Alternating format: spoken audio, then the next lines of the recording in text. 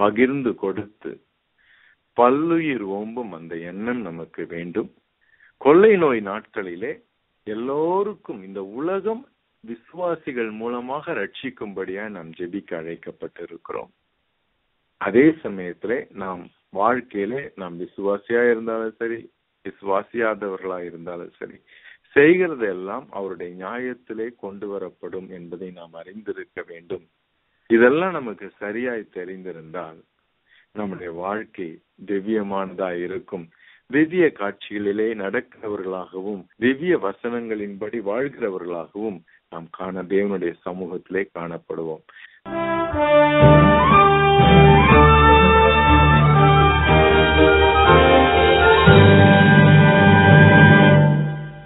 எங்களை மிகவும் அன்பாய் நேசிக்கின்ற எங்கள் நல்ல ஆண்டவரே, இந்த நாளுக்காய் துதிக்கிறோம். உங்களுடைய இரக்கங்கள் எங்களோடு கூட இருந்ததுனாலே இந்த கொள்ளை நோய்களின் நாட்களிலும் ஆண்டவரே ராஜா சுவாமி, நீர் எங்கள் உடைய கிருபையின் ஆளை மூடிக்கொண்டதற்காக நன்றி. ஆண்டவரே ராஜா, இப்பொழுதும் நாங்கள் இந்த வசனங்களை தியானிக்கும் போது தெய்வ பிரசன்னம் எங்களை சூழ்ந்து கொள்ளட்டும், எங்களை மூடிக்கொள்ளட்டும்.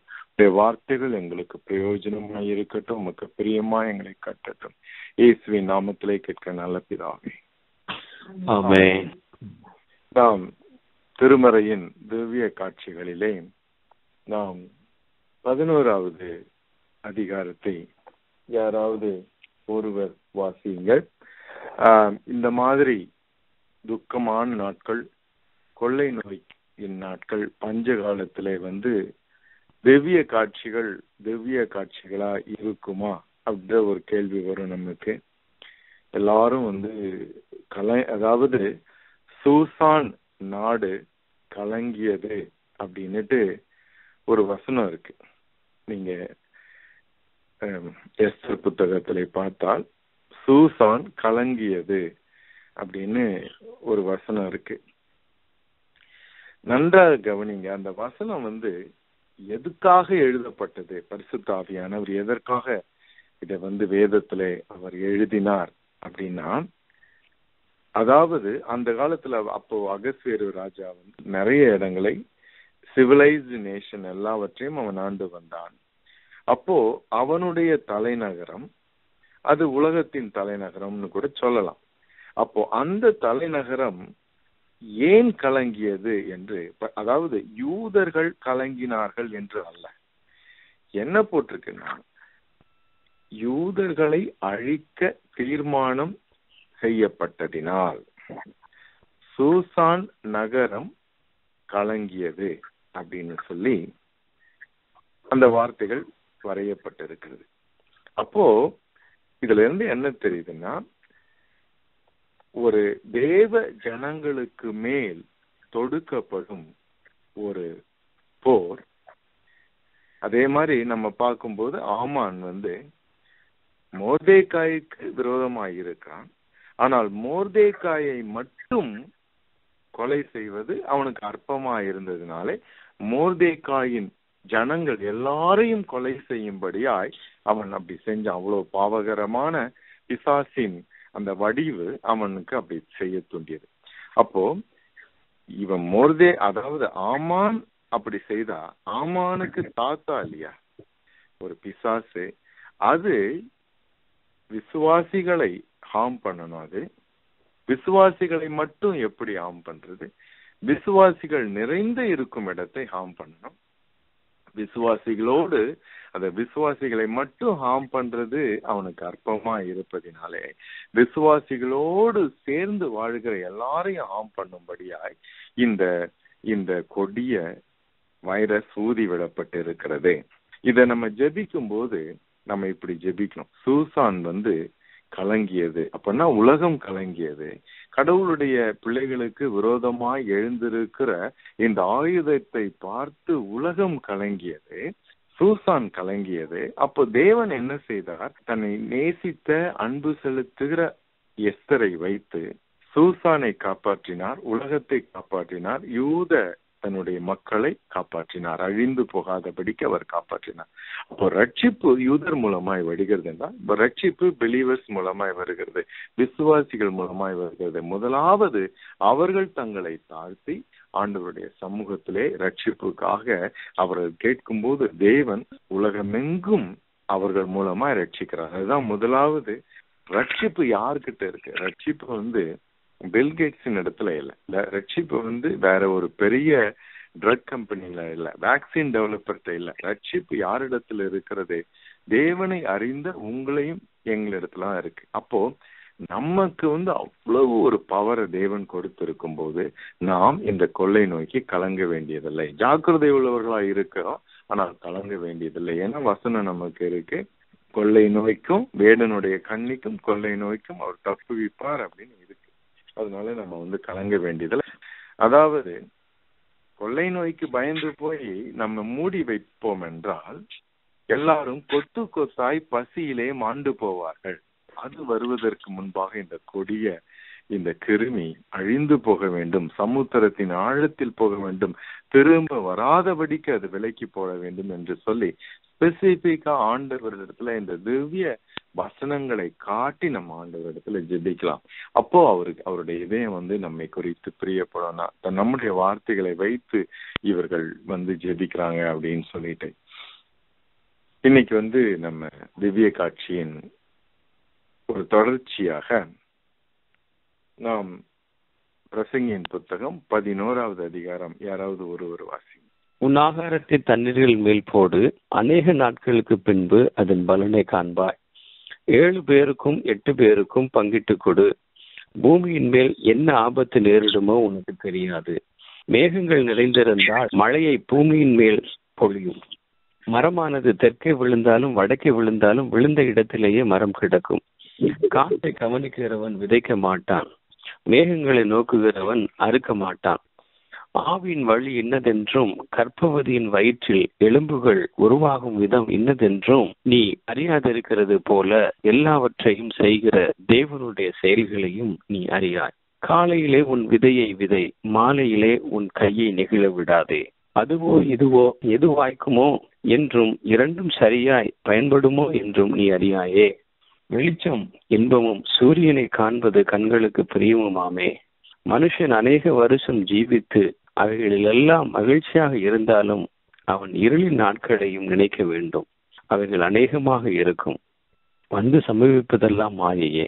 வாலிபனே, உன் இளமையிலே சந்தோஷப்படு. உன் வாலிப நாட்களிலே உன் இருதயம் உன்னை பூரிப்பாக்கட்டும். உன் நெஞ்சின் வழிகளிலும் உன் கண்ணின் காட்சிகளிலும் நட. ஆனாலும் எல்லாவற்றின் நிமித்தமும் தேவன் உன்னை நியாயத்திலே கொண்டு வந்து நிறுத்துவார் என்று அறி. நீ உன் இருதயத்திலிருந்து சஞ்சலத்தையும் உன் மாம்சத்திலிருந்து தீங்கையும் நீக்கி போடு. இளவயதும் வாலிபமும் மாயையே. இதுல மறுபடியும் பிலாசபிக்கலா போட்டிருக்கு. ஆனா ரொம்ப முக்கியமான ஒரு வசனம் இருக்கு இதுல.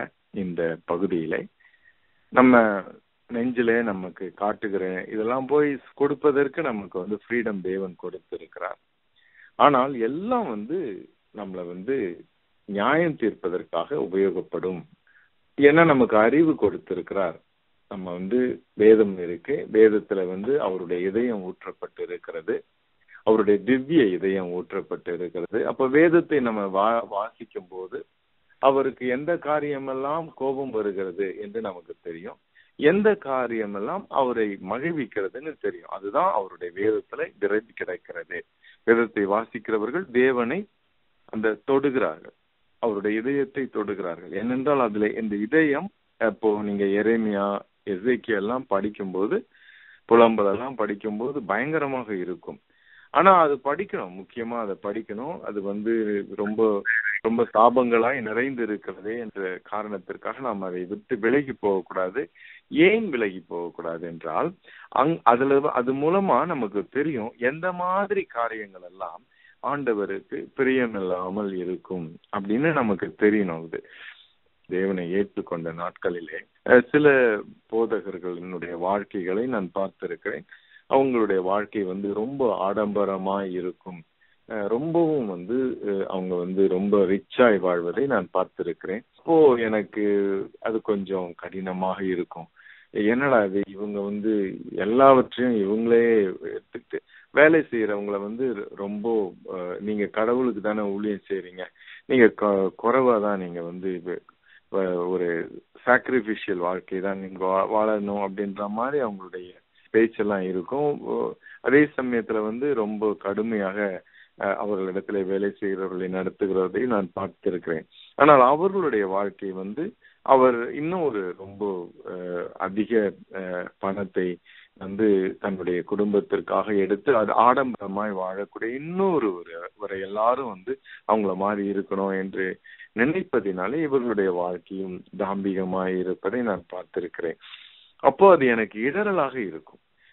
என்ன எதுக்காக இப்படி பண்றாங்க அப்படின்னு சொல்லிட்டு. அப்போ நம்ம இடத்துல வந்து நமக்கு பணம் ரிசோர்சஸ் இருக்கும்போது அந்த ரிசோர்சஸ நம்மளுடைய மனம் ஒண்ணு சொல்லுது, இப்படிதான் இந்த ரிசோர்ஸ் நீ செலவு பண்ணணும்னு சொல்லிட்டு. அது நியாயமா அநியாயமா என்று நாம் உட்கார்ந்து யோசித்து பார்ப்பதில்லை. ஒருவேளை யாராவது ஒருவர் மறைமுகமாய் நமக்கு சொன்னாலும் அதை நாம் யோசித்து சிந்தித்து பார்ப்பதில்லை. நாம என்ன நினைக்கிறோம், நம்முடைய இதயத்திற்கு எது சந்தோஷமாய்ப்படுகிறதோ அதை தான் செய்கிறோம். ஆனால் இன்றைக்கு நம்ம பார்த்த வசனம் வந்து அப்படி கிடையாது அப்படின்னு சொல்லுது. நீ எதை வேணா செய்யறதுக்கு தேவன் உனக்கு அனுமதி கொடுத்திருக்கிறார். ஆனால் எல்லாம் நீ செய்யறதெல்லாம் வந்து நீ வந்து பதில் சொல்ல வேண்டியது இருக்கும் அப்படின்னு சொல்லி போட்டப்பட்டிருக்கு. ஜாக்கிரதை உள்ளவர்களா கொஞ்சம் யோசித்து பார்க்கலாம். தேவன் நம்ம எல்லாருக்கும் வந்து அறிவு கொடுத்திருக்கிறார். இந்த மாதிரி ஒரு ஒரு பேரழிவு வரும்போது நம்ம எஸ்தர் அணுகுன மாதிரி அணுகணும். அது வந்து சூசான் கலங்கும் போது சூசான் வந்து உலகம் முழுவதும் பிரச்சனையினால கலங்குகிறது. ஏனென்றால் கர்த்தருடைய பிள்ளைகளுக்கு வேதனை வரும்போது அது உலகெங்கும் வரக்கூடிய ஒரு வேதனையாக எஸ்தருக்கு தெரிந்தது. ஏனென்றால் தேவன் எல்லா ரட்சிப்பும் தேவ பிள்ளைகள் மூலமாகத்தான் கொண்டு வருகிறார். அதனால தேவ பிள்ளைகள் பாதுகாக்கப்பட வேண்டும். தேவ பிள்ளைகளின் மூலமாக இந்த உலகம் பாதுகாக்கப்பட வேண்டும். இந்த மாதிரி நம்மளுடைய ப்ரையாரிட்டி இருக்க வேண்டும், ஜெபம் இருக்க வேண்டும்.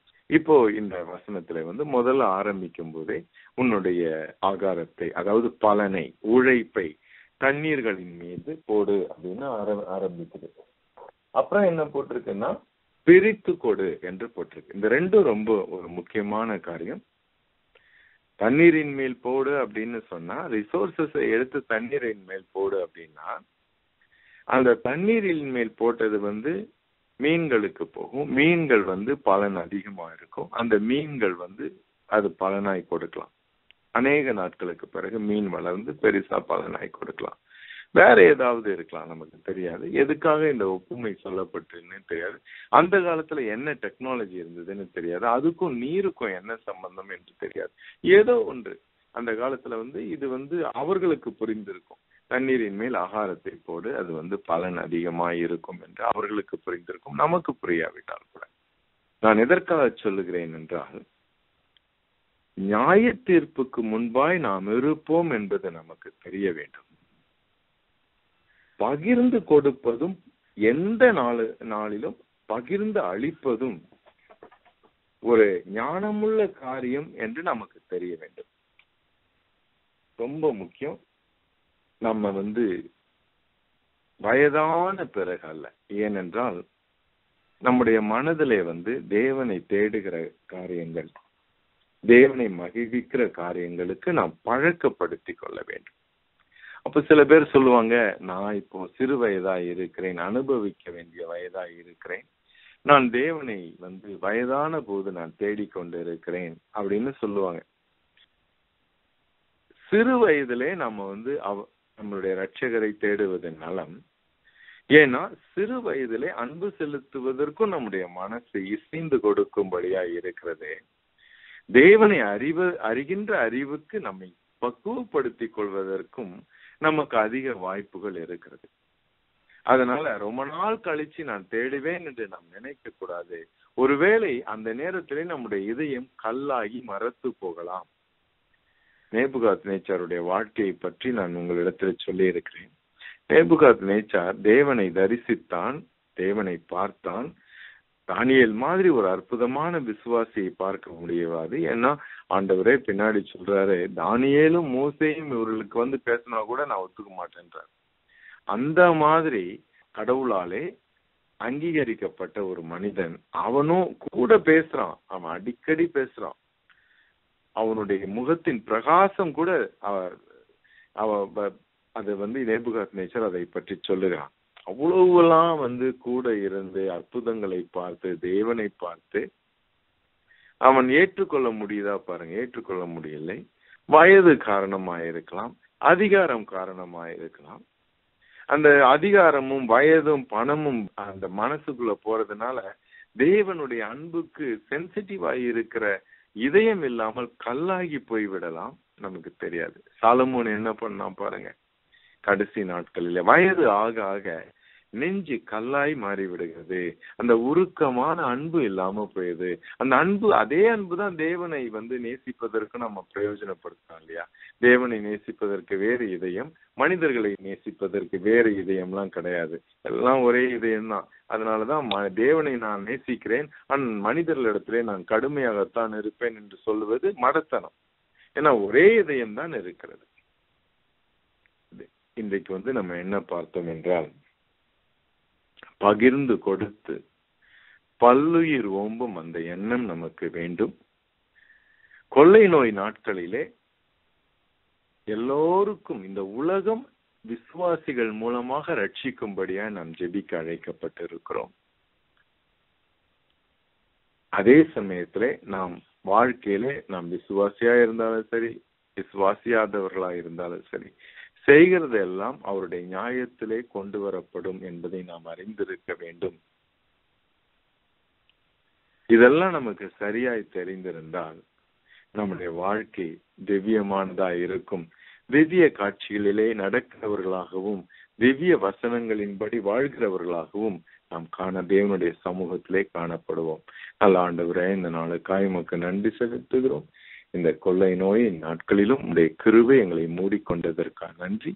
சூசான் ஆண்டவரே, எஸ்தரின் மூலமாக ஆண்டவரே இந்த உலகத்தின் ஆண்டவரே ராஜா யூதர்களை ரட்சித்த நீர், நிச்சயமாகவே ஆண்டவரே உம்முடைய பிள்ளைகள், உண்மை அறிந்த பிள்ளைகள் உண்மை நோக்கி கூப்பிடும் போது இந்த நாட்டிற்கு, இந்த உலகத்திற்கு ஆண்டவரே எங்களுக்கு சேமத்தை உருவாக்க வல்லவராய் இருக்கிறேன்.